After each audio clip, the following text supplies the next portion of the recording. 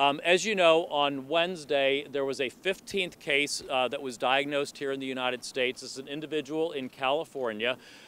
This is a potential community transmission case because we do not have an evidence source of how she was infected, no contact that we know of that we can trace immediately to a traveler, say, from Wuhan in China.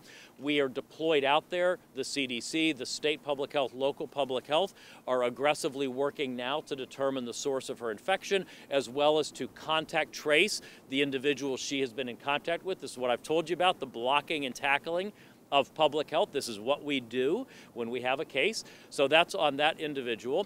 And then on the I said we do not know how she got her infection. I want to be very clear.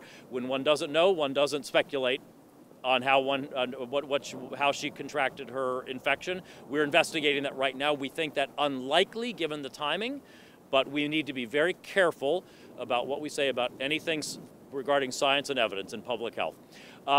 The other question you had was on diagnostics. So on Wednesday night, the test that we have had three steps to it that the CDC developed, 3 steps to it.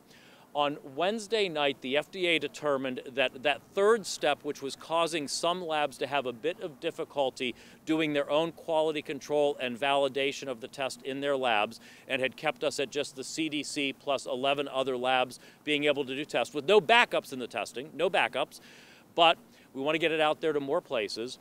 On Wednesday night, the FDA authorized the use of the first 2 parts of the test as a validated test and authorized to be used. So that enabled 40 labs to immediately begin testing with the first 2 parts of that test, and that they believe provides adequate quality control.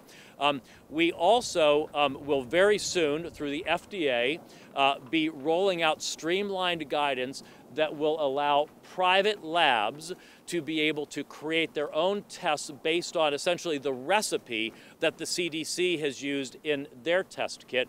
And we will get that out very soon, and then private labs throughout the country will be able to come forward and get very streamlined access to be able to approval by the FDA to be able to use that test to really enhance the capacities that we have here in the United States on testing. So apologies, I've got to get to run the task force. So sorry, thank you very much.